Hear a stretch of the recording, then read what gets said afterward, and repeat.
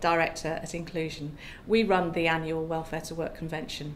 This year has been an exceptionally successful event. We've had over 800 delegates this year, and despite the fact that our industry is in quite straitened times, people have elected to come to the convention, and that gives us a great deal of responsibility to produce what the sector thinks needs. We've had some distinct highlights this year.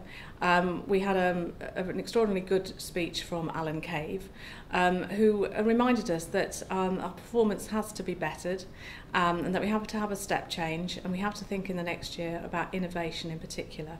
And that's a nettle that has to be grasped.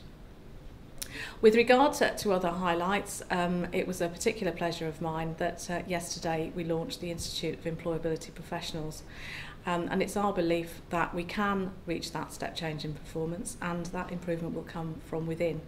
And we're delighted now to have a membership organisation that represents members of our sector. With regard to next year, it's very important that we get feedback from this year and that people tell us what worked and what didn't, because we're here for the industry, and we will create a convention next year that will be fit for purpose.